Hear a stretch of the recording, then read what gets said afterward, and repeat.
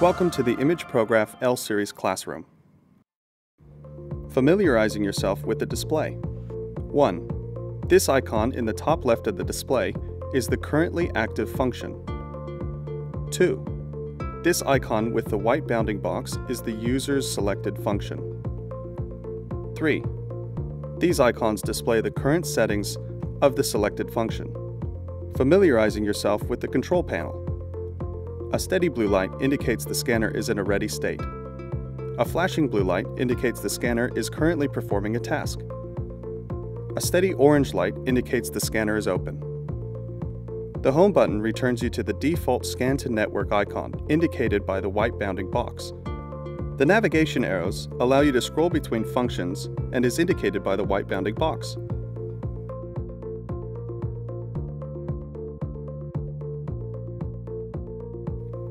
Click the OK button to enter into the next level of the selected function, or to save the current value. The Paper Eject button will eject the document to the rear only, if loaded and not currently scanning or calibrating. The Back button goes to the previous menu. The Start button starts a copy or a scan depending on the selected function. The Stop button cancels the current operation. Scanner operation. There are 4 function icons on the scanner display. Scan to Network PC, Scan to USB stick, Copy,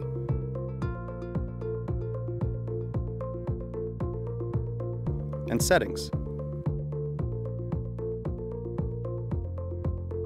Now that we're familiar with the control panel and functions, let's do a scan. In this tutorial, we'll do a copy. All features and functions in this operation mode are similar to the Scan to PC and Scan to USB.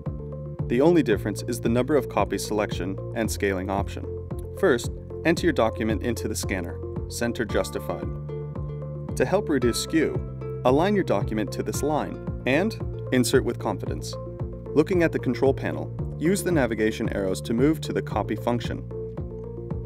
First, we will select the number of copies. You may select up to 9 copies.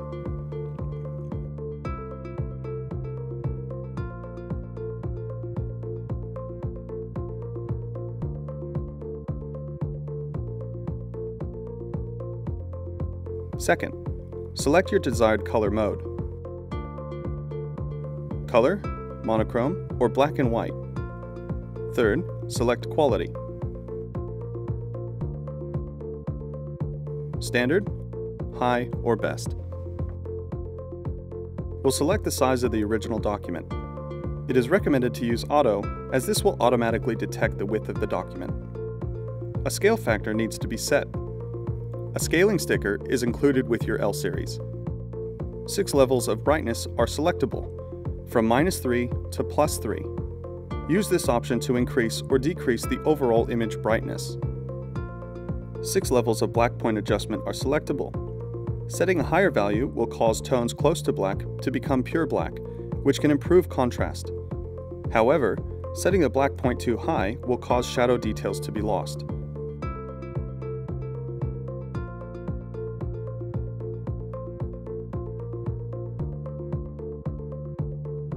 Six levels of white point adjustment are selectable. Setting a higher value will cause tones close to white to become pure white. This will improve contrast and overall intensity of the image. Setting the white point too high may cause details in areas of highlights to be lost, making the image look flat.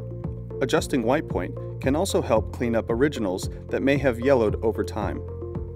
The last option is to crop borders. It is recommended to leave this at the default setting.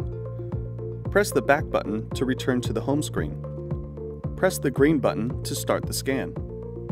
Once the scan is complete, printing will start.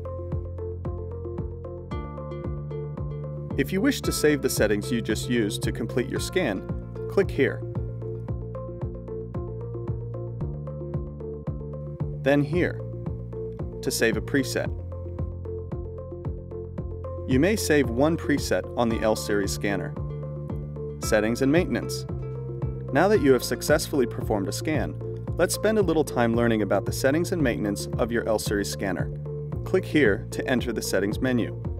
Use the navigation arrows to move across the screen. Click this icon to set up your network preferences. Click here to update firmware from a USB stick. We recommend to check online for firmware updates every 6 months. Save your current settings as a default by clicking here. Reset settings to default by clicking here. Use copy length adjustment only if your scan length is not correct. Click OK on this icon to perform a scanner calibration. Ensure you have removed the ejection guides. Don't forget to replace them after the calibration is complete. Enter the calibration sheet with the black side first, like this. The calibration sheet will be required for future calibrations. Please don't throw this away.